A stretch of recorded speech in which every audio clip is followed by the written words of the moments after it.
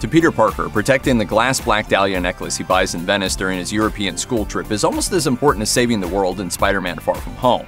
At the start of the trip, he has a detailed plan about how to tell his crush MJ how he feels about her, and it all hinges on giving her the necklace.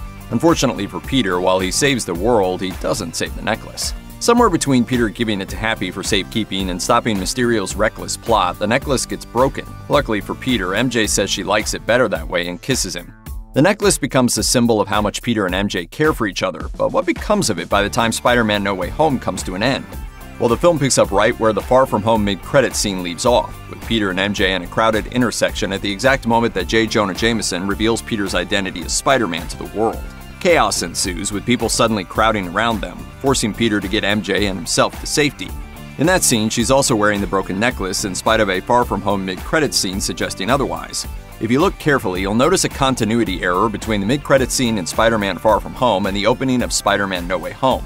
In the former, MJ is not wearing her necklace, but in the latter, she is. Only a few seconds pass between the two scenes, so it seems like this was merely a mistake, but who knows? Maybe MJ simply didn't want her necklace to snag on Peter's Spidey suits while they were swinging around, so she took it off and then put it back on after he set her down.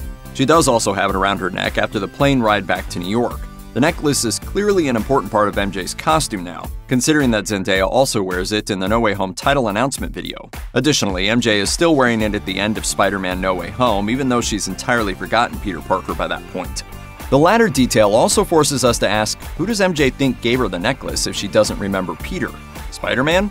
She did, of course, figure out Spidey's identity once already, and it's entirely possible she'll do it again, especially if she knows she has a connection to him through the necklace. Interestingly, there's also a Marvel Comics girl gang called the Black Dahlias, who act as vigilantes. Most likely, MJ will go to MIT and be successful there, but there is always a chance a future MCU film could see her start her own vigilante group. If she does, the odds are high that she'll likely only find herself caught in Spider-Man's web once more.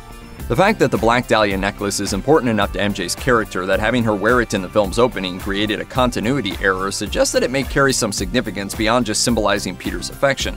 At least one Reddit user is in agreement, proposing the necklace will be key to her story in a future Spider-Man film. One user started a thread on the No Way Home subreddit suggesting that the necklace will prompt not just MJ, but Ned as well to remember their former friendship with Peter.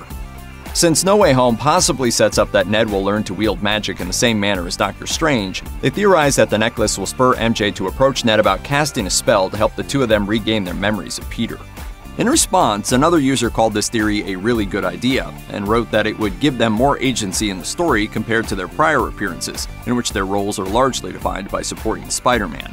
Whether the necklace inspires MJ to start a vigilante group or encourages Ned to learn a spell that can bring back lost memories, there's a decent chance the necklace will remain an important part of Spider-Man lore as the franchise continues.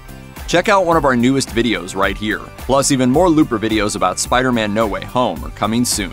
Subscribe to our YouTube channel and hit the bell so you don't miss a single one.